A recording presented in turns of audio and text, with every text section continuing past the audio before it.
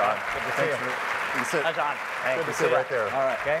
And we made a point, actually, knowing John's requirements of stocking up on Red Bull before he came on. I need a little fired up. I'm going to give this a try. Yeah, get this going. I was hoping to hear a few more minutes about the CenturyLink transformation. I don't know, you guys. I dozed off right at the 3. Well, based on the video from the kids, it sounds like you have some marketing work to do with the generation under 10. Well, not with the last kid, not with Ty at the end. Yes. I'm still stuck on the one that had to take a piss earlier today. Yeah, that was my son. Yeah. So, John, it seems like, from the outside at least, for the last 2 years at T-Mobile, you have been having a ton of fun. What have the last couple of years been like for you as you put this in the context of your broader career? Yeah, well, listen, first of all, this event's been fantastic. I woke up this morning to the drone guy and the robotics, watching it stream, but give me a break. I see Pooch. I mean, kids, dogs, you shitting me? I was pissed right then. I was trying to call in sick saying there's no freaking way I'm going in after that genius woman. She was fantastic. Well, the great thing about her, we thought she had headed back to Spokane this afternoon. It turns out she was over in the other ballroom doing her homework when she heard her name announced as the winner. So it puts things in perspective. And the other thing I was always say, I want to give you credit for, I don't do these things, you know, these events where everybody goes and tells each other how wonderful they are and what geniuses they are. I think that was Karen Walt's, sorry about that, part today. But what happened, we were on Twitter, and he said to me, you know, John, will you come speak at the event? And of course, I'm selling all the time, so what I said was, I'll do it if you go switch to T-Mobile. And the next thing I know, I get the photo of him in the store waving the device around, so it was well done. He caught me into it. We'll do whatever it takes. Yeah. And yeah, this last 2 years have been a ball. I mean, it's, you know, I've said a couple of times, it's on so many fronts, it's like if you're ever in Asia and you have to go sing karaoke, you want to sing after the shittiest singer. And you know, not just T-Mobile. I'm not saying that these guys that ran the place were a bunch of schmucks, but it was the industry. It was just the perfect time to come in.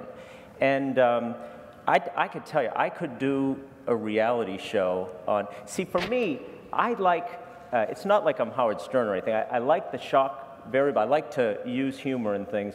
But to me, if I do something and you laugh, it's funny. If you don't, I think it's even funnier. I just like that. And I would have to tell you, John Legere meets Deutsche Telekom has to be one of the funniest things that's ever happened.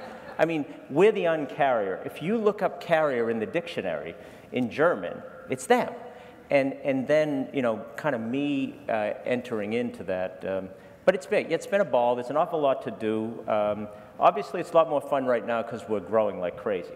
And, you know, in the last 5 quarters, we've been the fastest growing wireless company in the US. You know, we're about 55 million customers now.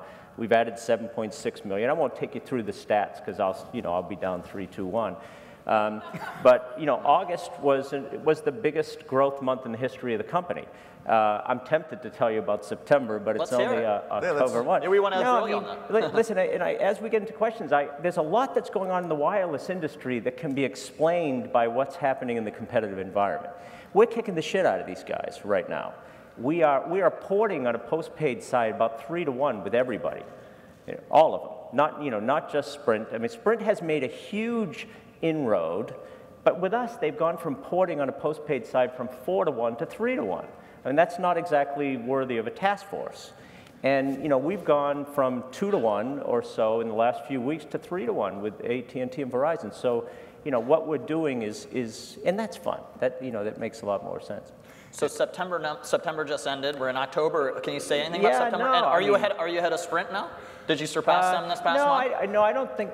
No, not yet. Yep. I'm thinking Thanksgiving. You're about 50 million, they're about 54 million. I'm thinking, you know, right during that shitty football game where Detroit plays every year on Thanksgiving, it should be about. Or maybe the good one later, the Hawks versus the 49ers. You know, I actually made a forecast a couple of weeks ago that we were going to, after we go after Sprint, we're going to surpass AT&T. And one of you pricks that, you know, writes, somebody wrote, at the current trajectory and speed, it will take them 15.2 years or so. Obviously, a lot would have to change to move there, but yeah, so far so good. So I know we're joking around here. There was actually some serious news that was out today, reported by Bloomberg News, that Iliad, for the French telecom company that has its eyes on T-Mobile. It's that porn guy, right? It's that guy with the long hair. Yeah. Is this how you diffuse tough questions? Is this how you do it? No, I mean, I can tell you everything you need to know about Iliad. The owner's wealthy, he's got long hair, he made his money in porn, and his wife is the heir to the Louis Vuitton money. I mean, shit, what else do you need to know? I don't know what else they do. So, You said you don't know what else they do? Hey, my name, as of this morning, I started calling myself John Legere. I mean, no, I mean, listen, I'm so sick and tired of the, it must be a slow day. I mean, we have rumors about rumors. There's a rumor that they were going to make an offer for T-Mobile, that the rumor was rejected. The rumor is that they're going to make a bigger offer, and it's craziness. We have been subject to this.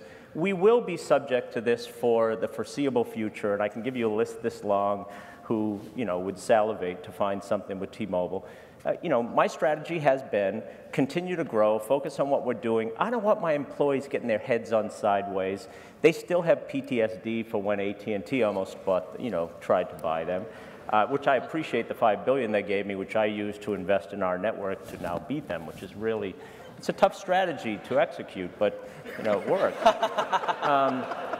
And then we went through the rumors and the rumors of Sprint and us, and now this is clearly somebody who is trying to raise money because he's fascinated, with T-Mobile. The only thing I would tell you too is it's not just about, most of the mergers in the industry have been about somebody that's totally dead, that somebody comes in and buys them for synergy and takes their spectrum. What's happening is T-Mobile now it's a brand. I mean, there's something very strong and valuable going on, and obviously, here's the plug line. I have a fiduciary obligation to shareholders to look at any and all offers that come into the company. Bullshit. I mean, so we'll see. But there'll be more, right? There'll be a lot of interest, and frankly, over time, there are multiple ways for us to succeed in the industry, standalone or in various consolidation scenarios. Well, at the time the potential Sprint merger was pending, we met you in your tour bus outside the Paramount Theater, and you made it clear that one of the obvious ways that T-Mobile could gain traction and actually add more spectrum would be through consolidation. Sure. Obviously, Sprint didn't happen. Can T-Mobile truly succeed long-term if you don't merge with another carrier or somebody who has a lot more wireless spectrum? Listen, 5 quarters, our net additions of customers is 7.6 million. We'll probably add 8 million this year. It's the good old-fashioned way of continuing to grow and drive. The network's performing, customer service is JDP #1, all that stuff. So yes, we can be a very profitable, growing company. The trick, though, is that it's a scale industry, and I was always clear. Yeah, if you had thought about putting Sprint and T-Mobile together, you'd have immediate scale. It would be something good. As long as you called it T-Mobile and I ran it, it would be successful. Any other version of that yellow school bus would crash right into the fucking wall. So those are variations. But yeah, we can have a successful standalone business, or we can consolidate. So if you look at your tenure at Global Crossing, it was certainly not. You want to pull out the pictures of my hair in Congress? Yeah, I actually didn't do that. I know others have done that. But you seem to have gone through a transformation as you've come to T-Mobile. What happened? Where is this? Who is this guy? Is this you? Yeah, no, I mean, come on, I'm 56 years old, and I'm kind of, this is a consumer business. I would say in the lineage of our careers, not, yeah, you're a bunch of tech geniuses here. You guys can do whatever you want, and then you make a shitload of money. I had kind of a business career, and there's a certain kind of what you have to do to move up a paramilitary hierarchy. And, and now, when I got here and kind of experimented with who are my customers, who are my people, the average age of my employees is about 28 years old. The population of young, tech-savvy people are, interested in T-Mobile. So I was just able to be who I am, and it matches our brand. So talk about your Twitter personality as well, because you are one of the more outrageous commenters and tweeters that's out there. Why are you so active on Twitter? I think you're one of the folks that if I retweet or get in touch with you, you're like automatically on it. And who's on Twitter? Not, I didn't mean right now. Yeah. Listen, this is first of all, most of what you say to me is it's you are, and then it's versus CEOs. This is not that hard of a club to stick out in. I mean, come on. These are, I mean, look at the CEO of AT&T. I mean, the guy is like running a small nation. He's on Obama's. Look at that. Yeah. Yeah. That guy on the side, though, is a little scary, though, isn't he? I have nothing bad to say about Marcelo. Because he's going to kick your ass. He could hurt you. Pat, but these guys do for a living. Like Randall, you see him on TV, and he talks about the Council of Economic Advisors. That's what he's got to do every day. I went to Washington one time, and I met with the Secretary of Commerce, and I walked in with a shirt and jeans on, and I think she almost called security when she walked in because she didn't know. And the worst part is I was taking photos of the rug and tweeting them out, and I almost didn't get out of the building because they said you can't take photos, and when they weren't looking, I was in the elevator taking pictures of the seal, and I remember she was, getting off track. But the Twitter, so I'm at dinner with my daughter. I have two daughters. One's a DJ and one's a gamer, and the two. And the gamer and I are at dinner, and she says, "Hey, you put you on Twitter." So I joined Twitter, and we're sitting at dinner, and all of a sudden, corporate security called and said, "John, somebody's on Twitter, imposter as you." And I said, "No, shit, it's me. I mean, lighten up." And then the lawyers and security were coming in, and Reg FDs, and and all that kind of happy horseshit. And the funny part was, I remembered, like, one of the first days I was on Twitter, then somebody engaged me from HR, and they said, "John, what advice do you have for a young and aspiring executive as to how they should focus early in their career?" And so my daughter and I talked, and I replied, "Play World of Warcraft, get to level 90. And that was it. Now the nerds in here will know. And then all of a sudden it exploded. And are you with the Alliance or the Horde? For the Horde. And and it was, and then I realized I was Batman. And what ended up happening then is this connection that's now, I think I've got 560,000 followers, but my followers have an average, of a couple thousand, and you look at all this. What's happened with me now is, one, I listen and I respond. I think last night I had a little too much to drink, and some guy was complaining about things in our pricing, and I said, "What's your number? I'll call you." And I think I was slurring into the phone to the guy. But the net result is he was pretty impressed that I called him. But, and I did it quick enough that he wasn't smart enough to record me, but you knew the pricing. And I use Twitter. I do all my own email. I do all my own Twitter. And back to the guys with the suits, one of the things that's critical, the reason I know they're not going to be able to take advantage of what I do, there's no fucking way anybody's going to spend their day doing what I do. I wake up in bed, and I do Twitter for an hour and a half just to catch up, right? But what's in there outside of the jokes? Did anybody read my National Poetry Day tweet today? Is that great? Today's National Poetry Day, right? So my tweet was, AT&T is blue and full of poo. T-Mobile is magenta and will help you save money to pay the renta. Come on, was that good? And you know what's the saddest part? Is I sat there and typed that right during Walt Mossberg, presentation.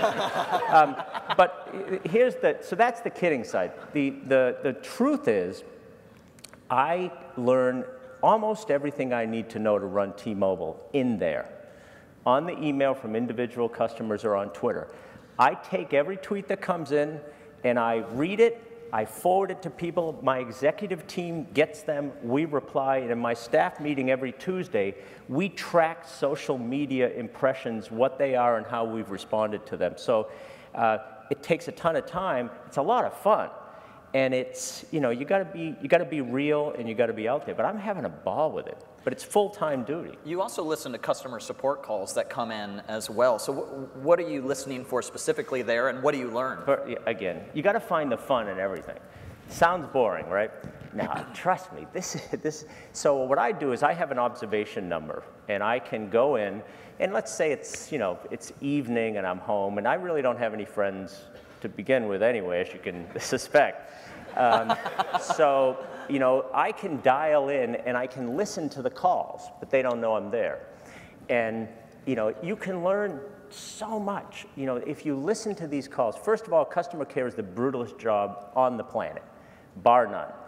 And then second is, when you go to your staff meeting on Tuesdays, you know, when you get to the level I'm in, you know, not my guys, but in general in a paramilitary hierarchy, you get told what you want to hear, right? I think whatever you're thinking is correct. How do you do it? I wish I'd thought of that.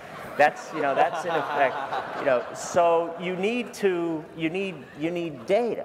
And so what we do is, you know, some of the guys are here, is in the staff meeting, if somebody says, oh no, that plan's been widely accepted by everybody, but the calls from the customers are, you know, viral and pissed, it doesn't stand up. And I think that's, you know, that's how we use it. Last piece for the entertainment side is you can even listen to the IVRs. So next time you're calling in, I might be there. And then the IVR will answer and say, how can I help you today? You know, press, you know, the whole deal. And then you listen to the customer, and the customer says, my fucking phone doesn't work, and this guy on the side of the road, and I gotta, you know, I gotta do something. And then the IVR says, oh, you want to talk to sales? And then the person will scream, I don't fucking talk to sales. I can't make a phone call. You suck. I want to kill you. Okay, sales it is. And then, you know, and I say that as a joke, but that is, those experiences are what I and my team did 2 years ago when we started this. And all of our uncarrier moves came from there. And the changes that we made to our systems and how we run customer care are just from listening to those calls, individuals. So, you know, keep it coming. I mean, all the right answers are there. Yeah, so I think you're up now to uncarrier 8. 7. 8's coming. 8's coming. Yep. Mike Seaver in the front row will tell you what it is. Just get your pens, buy him a drink. After the second drink, he'll tell you anything. I'm telling you. Mike Seaver, longtime executive in the tech executive in the Seattle region, the chief marketing officer at T-Mobile. The chief marketing officer, he's a genius, and events like this cause me so much pain because the fucker's really smart. And then when you bring all these people on the stage and they talk about how much, who's the guy that was saying he can't walk down the street because he's made so much money? Then he can do that. But he's now doing this job and I need him. And then after this event, he goes home and he gets finicky. I should go back to a startup, and then I stroke him and tell him how important he is, and you can be the CEO someday. And so you forgot your question now, right? Yeah. I know you probably, well, what is Uncarrier 8.0? No, you know, I can answer two ways. One is the plethora of opportunities to solve customer pain points is limitless.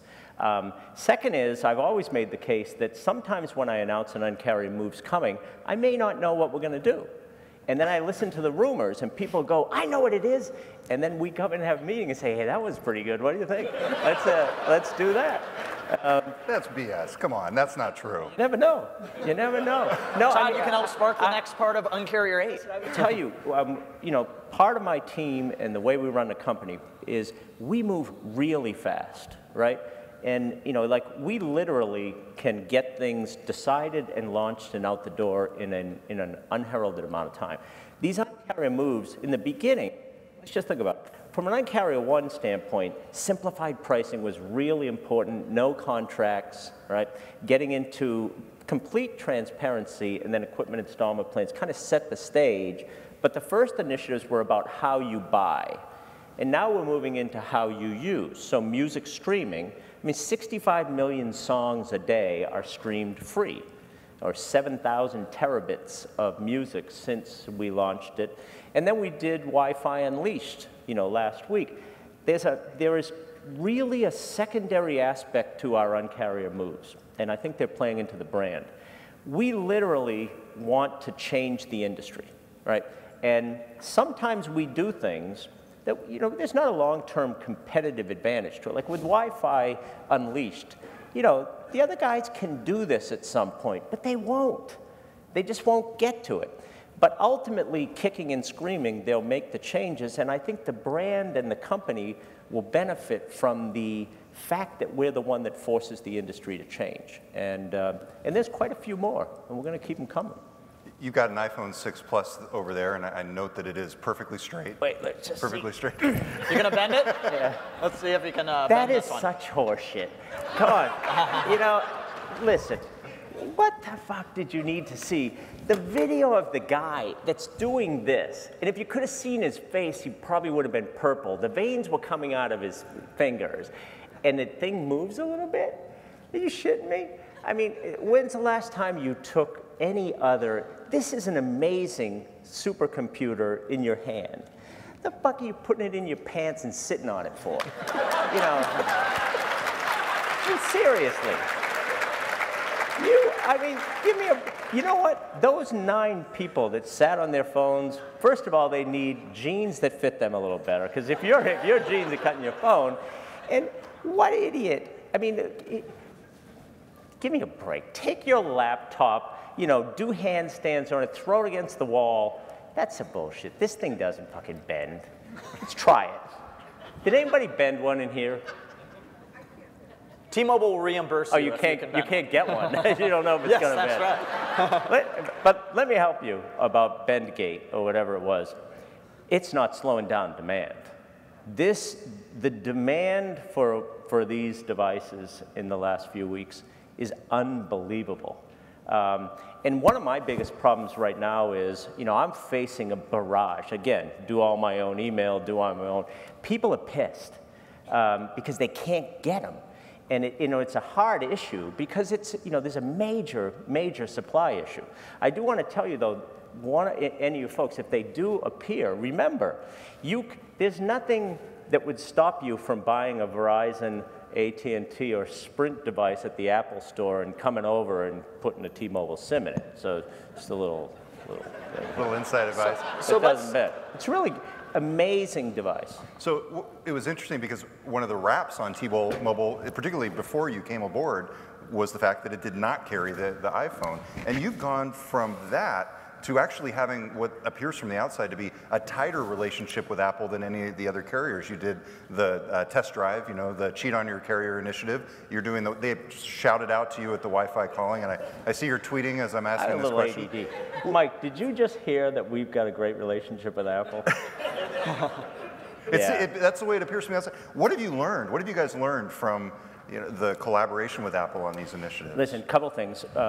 So a few months before I took the job at T-Mobile, I went in and I had a list I kind of interviewed them, strangely, of I would be interested in this job if. And let me help you. A blind man could know what T-Mobile needed to do, right? Which is the network needed significant investments. We need spectrum at every corner. We needed to relaunch the brand. We needed to push consolidation, right? But first and foremost on my list back then was go get the iPhone. Crawl over if you need to. Slide into the building. Do not pass go. Don't collect $200. No iPhone. And not just because it was the iPhone. Store traffic was incomplete. People weren't going to go to a store unless it had the full portfolio of devices. Starting then, when we created the relationship with Apple and we were modernizing our network and we were doing BYOD, what I learned with Apple is that their quality focus is incredible and it's made us a better company. So they forced me through the modernization of HSPA Plus and the rollout of LTE much faster than I would have because they wouldn't give me the device unless I had a certain quality and a focus. So my lead now on Sprint and others on a network standpoint came from trying to get that iPhone. So this was all the way back. What we just did with them on VoLTE and Wi-Fi calling, again, really tough quality focus, but now I think we've got a real competitive advantage. And surprisingly, this test drive that we're doing, you know, is a big deal with them. So they're tough, but you know, I think they've had a big impact on us. And I think this event that just took place, I think you're going to find we did more than our fair share which is good. So you sold more iPhones than the other carriers? Well, I don't know about volume. Remember, we've got 15% market share. So, part of this game, there's two things that have to be fun, right? Is if we would have people have a debate with me, is your network really faster than Verizon's? And we can have a long debate and we'll get shit-faced and it'll be interesting. But, the victory lap for me is we're having the debate. Who would have thunk 2 or 3 years ago somebody would be debating with T-Mobile about the data capability and speed of the network versus Verizon? But we have 15 share points, which means as this game goes on, all we need to do is gain, X amount of share periodically. So when you get into the iPhone event, trust me, AT&T better have sold the most iPhones, right? I mean, because technically, every person on the planet had the iPhone from them eventually, and it sucked, and the speeds were slow. But I would think, relative to our size, I would think history may end up showing that we were the biggest share taker in the event. So let's talk about another device. You gave Amazon a lot of grief when they launched the Fire Phone because they launched exclusively with AT&T. What do you think of the Fire Phone and its prospects? Listen, is it really? Have you never held one? That's pretty good. Can you sit on that one? Yes, but you were visibly upset. I didn't get, I wasn't, it was the day before one of my events, and I only took a few interviews and said a few things, and I didn't pablum. I didn't go, oh my God, I think it's beautiful, Jeff, I can't believe it. What I said is, yeah, I don't know, one of those things that's really good is you can point this at something and it'll tell you what you're looking at. And I said, I usually fucking know what I'm looking at, most of the time. Except on Friday nights when I don't give a shit what the phone tells me, I'm not gonna know what I'm looking at. And I don't really wanna know. And I think the decisions on the 2-year contract with AT&T, yeah, Amazon's big, a great company. I use Amazon to do everything, right? 2 or 3 things came to my mind back then, and they stay in my mind. I bet the decision to do this with AT&T over 2 years happened over 2 years ago. That wasn't made in the last 6 months. It was an archaic legacy kind of decision. And I just think it was a bad play for the model.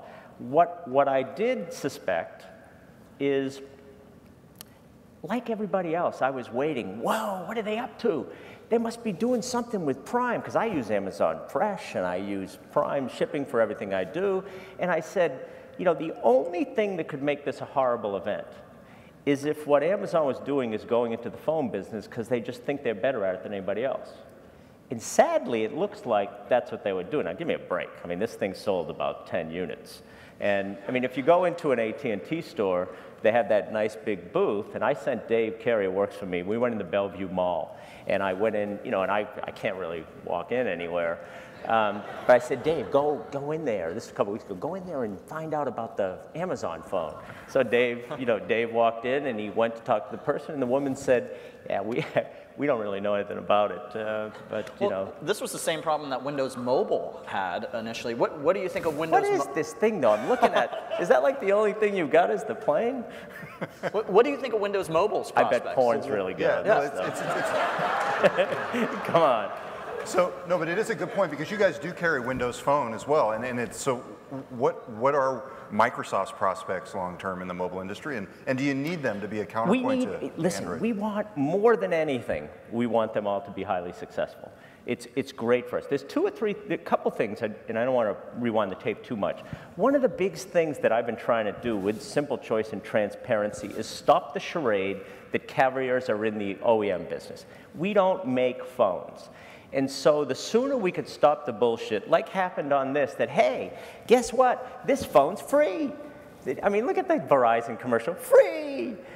That thing's free. It costs a shitload of money. And as soon as we make sure everybody knows that every carrier pays the same thing for this, then I can get better connectivity between OEM providers and customers and make them compete for your business. Our capital goes into our network spend to give you a quality of service capability.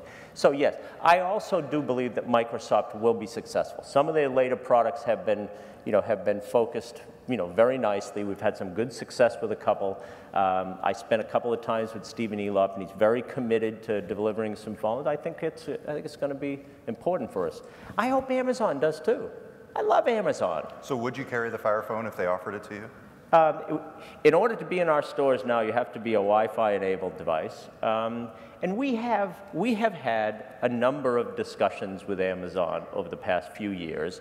But what's important for us is, we're not going to pant up to somebody, just because, oh shit, what's going to happen if we don't have that device? If customers want the device and it's going to be successful, we're the fastest growing wireless company in the world. You're going to want your device in our stores. Yeah, it's interesting. The first hint at this end of device subsidies that John's talking about was actually mentioned at the first GeekWire Summit in 2 years ago in 2012, and that was the story that kind of went viral out of that conference. So since that time, you've executed on a plan to kind of blow up the model in the wireless industry.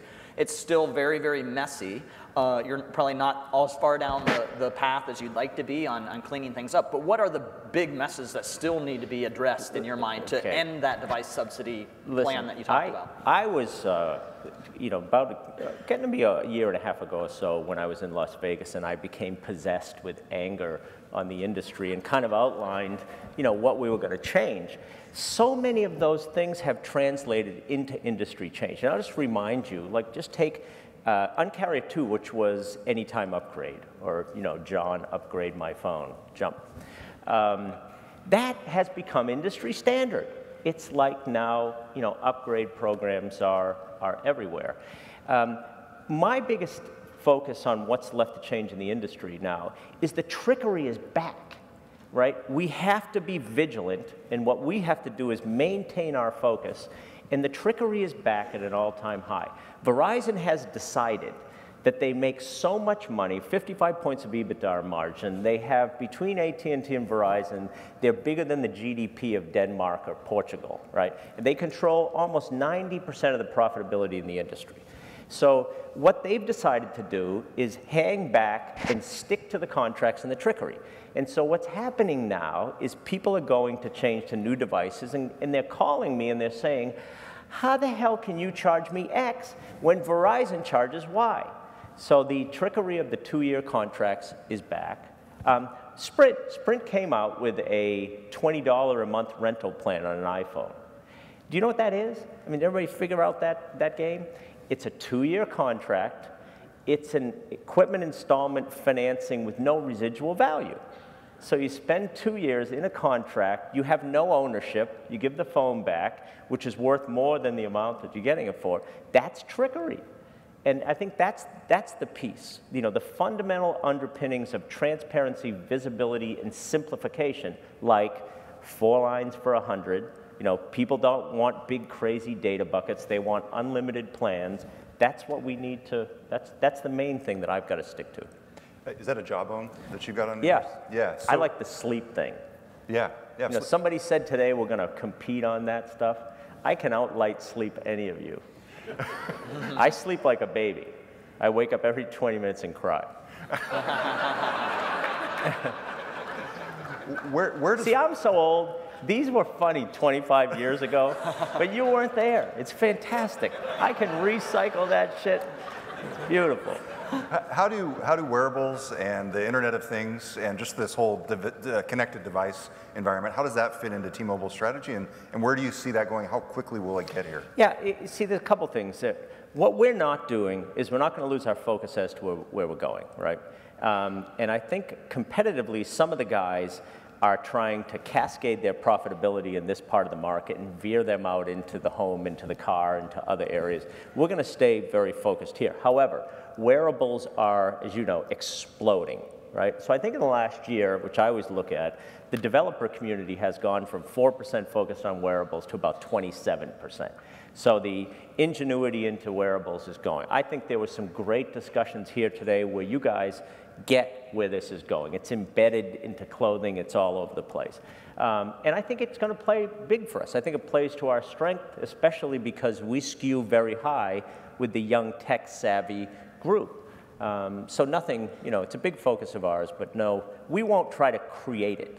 And I think we'll do a lot more partnering and a lot more kind of making ourselves available to, to this community. So one wearable device that a lot of people use is the Fitbit. I just wanted to bring that up because something that people might not know about you is that you run a lot of marathons. So what have you learned in running marathons that you've been able to apply to T-Mobile? Yeah, and unfortunately, you're asking me this in the first 2 years at T-Mobile. The biggest thing that I've gained more than customers is like 25 pounds or so. I mean, I'm kind of eating my way through. But I have done it. I run. I was a nationally competitive runner up until 2 years ago as well. And I think in the past 10 years, I've probably run 20 or 25 marathons. Statistically, I've also seen 6% of S&P CEOs run marathons, but the companies they run are worth 5 to 10% more value. You can come up with any stat when you're trying to plug yourself. But yeah, no, how many people have ever run one? Okay, it's a pretty high percentage of a nerd community having run marathons. Now, it's the same deal. I knew when I got here that this was going to be a long road, and it's one of those get focused, stay focused, and don't try to do it in 5 minutes. And I think that's the important part for T-Mobile, which is we're in it for the long haul. John, any parting words of wisdom? Would it be possible for people in the audience to take the principles that you've learned at T-Mobile or applied at T-Mobile and really apply them to their own businesses? Listen, in this group, I think it's who you are. But I think one of the things that I've learned here is especially in corporate settings, but I step out. I mean, I think the world is waiting so much for people to just step out. And in my employees wanted Batman more than they want, some politician to come in. And I would say, whether it's Twitter, whether it's kind of setting lofty goals, how you behave, take it to the extreme. And I think that's the dreams of what you all have, and that's what I'm trying to do. So just circling back to kind of where we started, where you were mentioning kind of the German owners of T-Mobile and their culture. How does John Legere fit into the culture that's with a company with, what are board meetings like with the Germans? Okay, this is I'll give you one quick story. But I would tell you, listen, in HR worlds, you were usually assessed on the what and the how, right? And some people who are really good how types, like, when the metric on what you accomplished is not perfect, but the how is great, you survive for long. Trust me, the second my what isn't working, I'm in the sidewalk. But here's a good one. German, we had a Deutsche Telekom board meeting, and I was a guest speaker because we're publicly traded now, but it was in Warsaw. Now you got to picture a room, we're in Poland, the DT board, the average age is about 118. And there's union representation, and they're speaking through those UN microphones there, and so they told me they'd come because they wanted to hear the status of the Un-carrier. So first funny thing was, although they made me promise I wouldn't, I strolled in there with my magenta t-shirt on and some spiked sneakers, and they just didn't know. Too late. I mean, I'm here, you gotta bring me in. And now it's my turn to speak, and it's all simultaneous translation. And this is, Rene Oberman was the CEO, and he was on his way out. So I leaned up to the mic, and I said, first of all, ladies and gentlemen, I would like to comment on Rene Oberman and the great leader that he's been, and how instrumental he's been in helping the turnaround of T-Mobile. And I stopped for a second, and then I went, okay. Now that that's over, you're never going to fucking hear me say another positive thing in the future about Rene or anybody else, because let me tell you, the real reason the Un-carrier is working is me. Me, all me. And then I stopped. Silence. And the only person there was Dave Carey. And I was cracking. It was the funniest thing that's ever happened in my life. And they just sat there looking at me shocked, and then the chairman pressed the button and said, okay. Thank you, John, for your opening comments. Can you move on? But see, that's been our love affair. But we went public at about $15 a share, and I think we're trading up near 30, and the company's doing extremely well. So I can do whatever the fuck I want.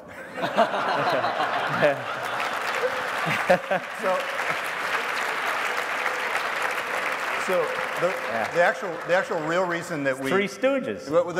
Mo. Yeah. So the real reason we prepared this slide was for this question: which of these three guys would you most like to have a beer with, and what would you tell him?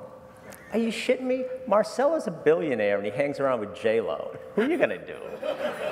The guy's got $1 billion, which I know today wasn't a big deal because you paraded all those guys up here with that shitload of money. But Randall's really smart, but he's boring and he hangs around in Washington where I'm not leading. Lowell's running a gigantic company, but you never hear him, right? He's hiding. Marcelo's swinging the bat. You know, he's an interesting guy, and I think most importantly, you know, I like that he's swinging the bat. I love Monsieur Susan. He's a good friend. I've known him for a long time. And most importantly, what I think you're going to learn in the industry in the near future is, Fat, Dumb, and Happy, the guys on the left, we're trying to make you believe that this is T-Mobile and Sprint hitting each other with clubs, but don't worry, you know, pardon those kids behind the curtain. It's bullshit. And we don't need to beat each other to be successful. So I think what you're going to hear is, if you watched in the last few weeks, AT&T's big move and their, you know, oh my God, you can have a bunch of data, but not unlimited, don't get crazy. That, you know, who do you think that was at, right? That was a response to Sprint. And if you heard Marcelo, I think Marcelo gave a speech a couple weeks ago and said there was 45 minutes one day where they were net positive in customer additions, and it ain't coming from us. So I think it's, you know, it's coming from, you know, Mo and Larry. And I think that's not bad because, you know, they start taking a little share, and we all want those other guys to wake the fuck up. Yeah, so given that, it sounds like you do have a lot of respect for this new Sprint CEO. Yeah. Do you regret that the Sprint T-Mobile merger didn't come together? And would you consider... Well, not me, he got a job. Yeah, he got a job out of it, that's true. But would you consider a new offer if it came to the table somehow? The logic of consolidation makes huge sense. I think the chairman of the FCC has made it very clear in his victory lap especially that, you know, no, you know, not right now. Yeah. And then you got the auctions, the AWS 3 auctions are going on right now. Then you got the broadcast auctions if they all come forward. And I think that's, you know, that raises the question, but not just Dish. I mean, not just Sprint, but what about Dish? And what's going to happen with Google? You think they're not going into this business? What about Facebook? What about Amazon?